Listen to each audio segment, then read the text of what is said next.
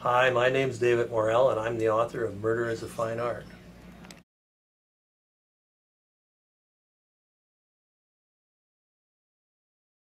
Thomas De Quincey is remembered these days because he was the person who first wrote about drug addiction, although in the Victorian era, drug addiction was an unknown term. They called it a drug habit, and you weren't addicted to something, you just didn't have the moral character to stop taking the drugs, which in this case would have been opium, which was mixed in a solution of alcohol, often brandy, and it had a wine color.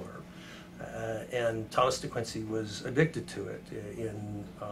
For a normal person, using it perhaps for a toothache or something, it would be perhaps a quarter of a teaspoon or a half a teaspoon, and people knew it was pretty dangerous and had poison on the label.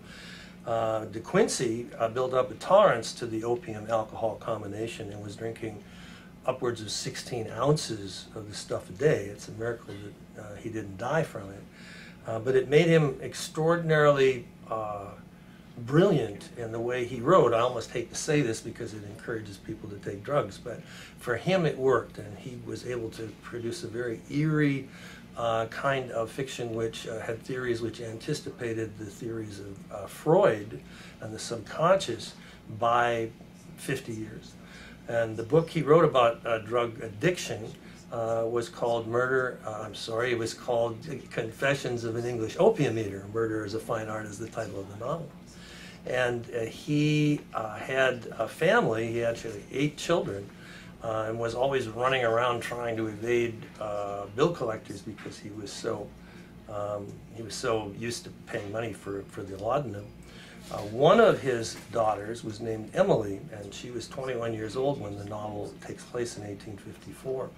And their relationship, you can imagine, if someone growing up with such a unique, crazy man in a way as Thomas De Quincey, he would send her through holes in fences and over walls and in back windows of publishers in order to deliver a manuscript, and then she'd come back with the money and crawl under fences and over walls and what have you, in order to give him the money where he was hiding from the bill collectors, and he'd give her enough to take back to his wife and the remaining 7 children, and then he'd go back to taking his drugs and writing. It was a very strange existence, but she learned from him an independence and a open-mindedness, if you like, that was not common in the Victorian era. She was truly a very, very extraordinary, unusual, to use the word again, independent thinking person.